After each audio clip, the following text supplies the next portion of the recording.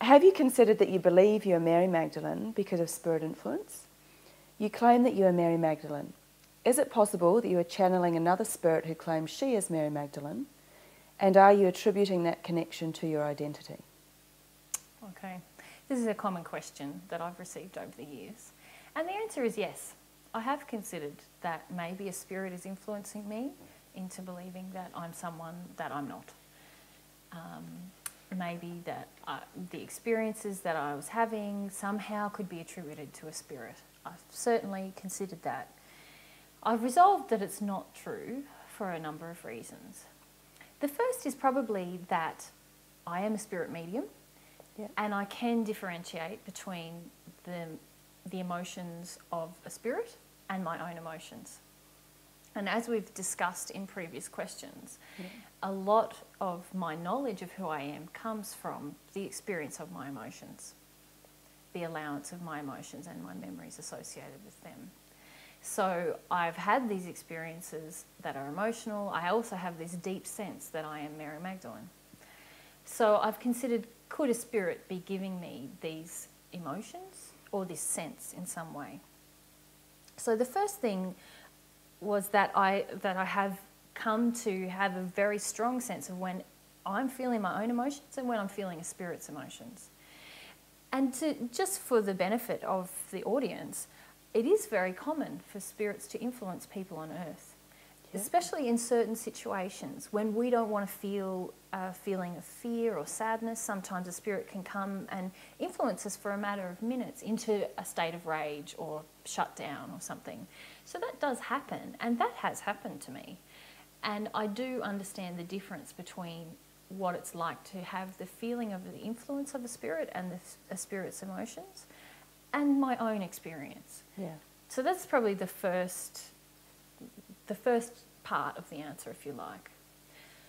I've also looked at things from a more, if you like, a more pragmatic or logical perspective, because I've thought, well, you know, maybe I'm not such a foolproof. I've had to come to a sense of surety about these things inside of myself through experience, but, you know, maybe that's not really satisfactory enough. Because, as I've said earlier, I was really shopping for reasons why maybe I wasn't Mary Magdalene. So you're double proof. Yes, double proof.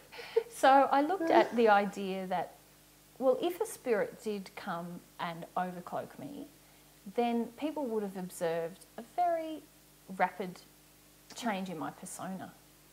I would have been like Mary Luck one day and then suddenly completely different and full of surety about who I am. This is what we see with other people who become overcloaked and believe that they're someone else. There's often a rapid and immediate and dramatic change in their personality, in the way that they behave and the things that they say and that they do. And for me, we haven't seen that. No. That hasn't happened.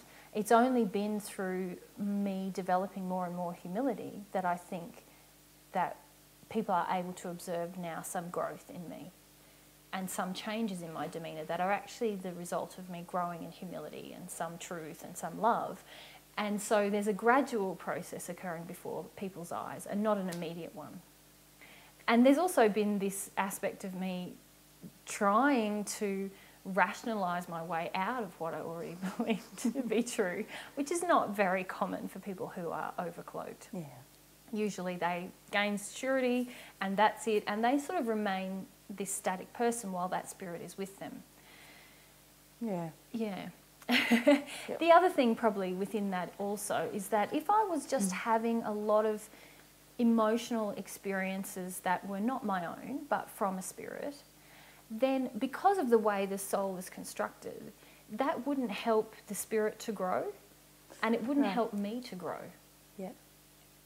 Because each person has to experience and release emotions from themselves, for them to be free of them and to grow. If I was in some kind of a relationship with a spirit and they were giving me emotions or experiences, then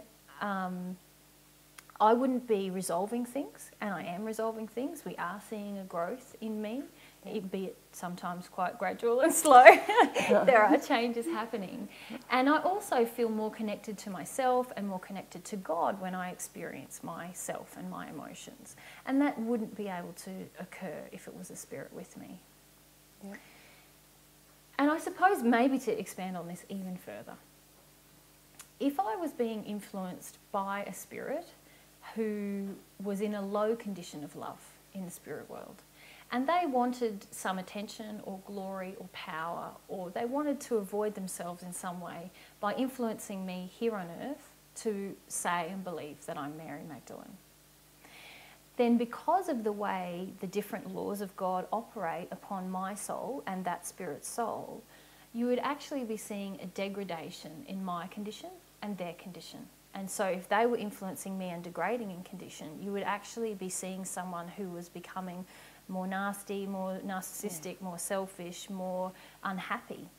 And I actually think we're seeing the reverse. I can vouch that we're seeing the reverse. And probably the last possibility is if I wasn't Mary Magdalene and I was being influenced by a spirit who is Mary Magdalene, if that's a hypothetical idea, then, and that Mary Magdalene is in a high condition of love, and they came along and influenced me, perhaps to do some good or something in the world, as soon as they saw that I was saying that I was Mary Magdalene and I wasn't, then they would cease their influence of me. So I feel very confident that exhausts all the possibilities for how a spirit could be influencing me. And it also shows that it can't really be the case. There's also the aspect that when I'm allowing myself and allowing my memories, I feel in connection with God. When I suppress those things, I don't feel in connection with God.